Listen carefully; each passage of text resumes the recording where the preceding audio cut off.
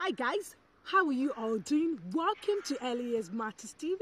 On this channel, we focus on early childhood, we give parenting tips, and we also review toys. If these are the kind of things you're looking for, you have to do subscribe, and not just subscribe. Turn on that notification bell so that you'll be the first person to be notified each time a new video is being dropped on this channel. So today I'm going to talk about 3 steps to moving forward after being unsuccessful at a preschool job interview. Yes. Today's discussion is going to be all about the 3 steps that you have to follow after being unsuccessful at a preschool job interview. Yes, I know this topic is disheartening.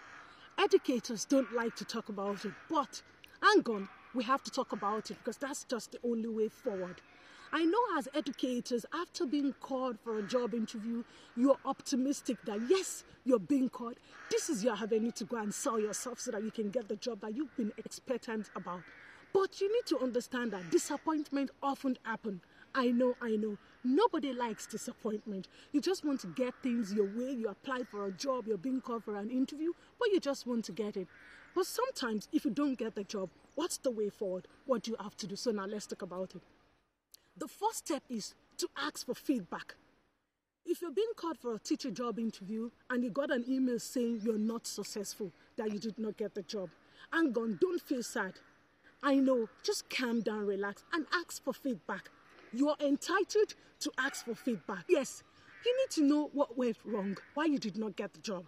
So you could ask the owner of the school an email, but in your email, I will advise you to be professional. Yes, don't be aggressive. That I think I am the best candidate, I have the qualification, I have the experience, so why did I not get the job? Be formal, be professional in asking for feedback.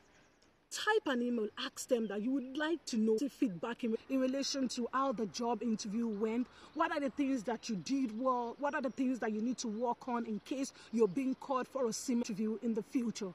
Yes, I'll tell you they'll be willing to reply you and tell you your strengths and your weaknesses. So don't shy away from asking for feedback. I know it's daunting after you're not successful. You've prepared for the interview and an email saying, oh, we're sorry. Unfortunately, proceed to the next stage, or unfortunately, you're not getting the job. The first important and the most important thing that you have to do is ask for feedback. Do not shy away from asking for feedback. Be professional in relation to asking for feedback. And then the second, you have to reflect. Reassess yourself. You went for the interview yourself. After a few days, after receiving the email that you're unsuccessful, sit down and think about it. What are the things that you did well yourself? Next time, if you're being called for a similar interview, what are the things that you're going to do? How are you going to prepare yourself so that you be the right candidate for the job position? So it's important. So you reassess yourself. This is where reflective practice comes in. You reflect. Okay, what went wrong? Why did I not get the job? Are there some questions that I asked that I did not answer well? So search online as well. Go on Google, research. Reassess yourself. So what are the scale of 10 yourself for each interview question? Okay, the first question that I was asked, okay, I'll give myself a 6 out of 10. So do this for all the interviews.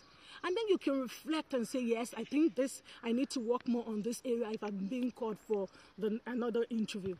So then the third thing you have to do is plan towards the next job interview that you're being called for. So plan ahead. If you have other jobs lined up, so it's not for you to relax or feel disheartening that, oh, even if I go for this interview as well, even to be called, don't think bad about yourself.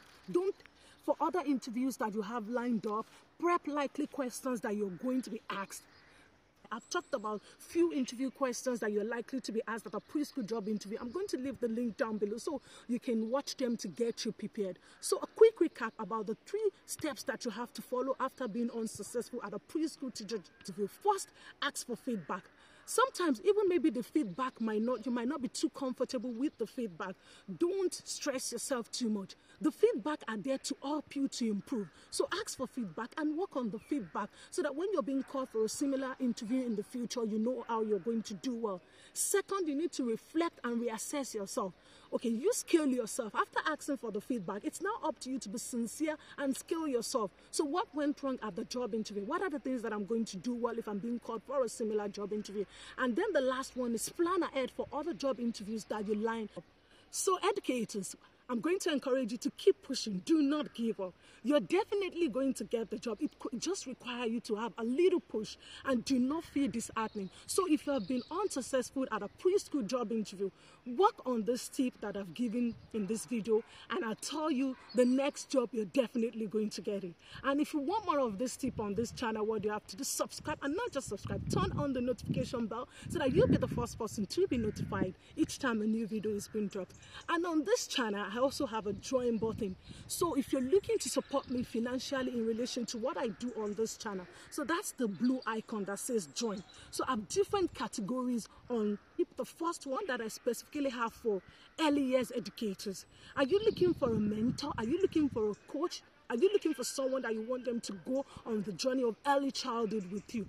Don't look elsewhere. I'm the right candidate because I'm an expert, I'm an author and a trainer in the area of early childhood. So don't go anywhere. I'm the right candidate. All you just have to do is click on that join button and sign up for the one that is called Early Years Mentorship.